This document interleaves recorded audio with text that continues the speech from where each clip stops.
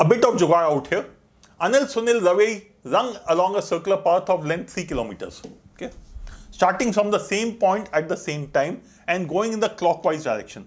If they run at speeds of 15 kilometers per hour, 10 kilometers per hour and 8 kilometers per hour respectively, how many distance in kilometers will Ravi have run when Anil and Sunil meet again for the first time at the starting point? Okay, first thing, don't change units. This is a question in which people have a tendency of changing the units completely. Okay, and my jugaad here would be, please work in the units given. Don't get into time, minutes or seconds. Why? Because the data is kilometers per hour.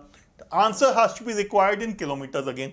Okay, so if I'm to work in those kilometers per hour only, so what's the big deal out here? Okay, so let's look at this. Anil, Sunil and Ravi. The circular path is 3 kilometers. Okay, starting from the same point, they run at speeds of 15 kilometers per hour, 10 kilometers per hour, and 8 kilometers per hour.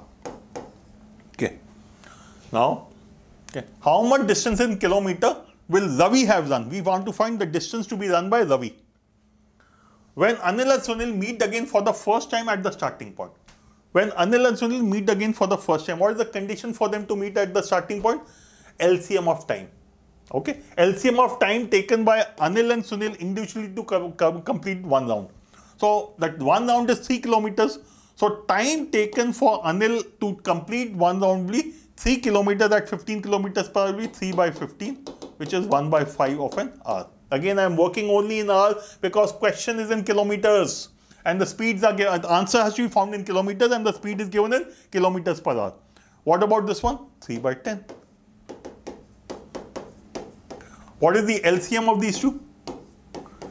LCM will be, LCM of 1 by 5 and 3 by 10 will be LCM of the numerator. LCM of numerator is 3 upon HCF of the denominator, which is 5.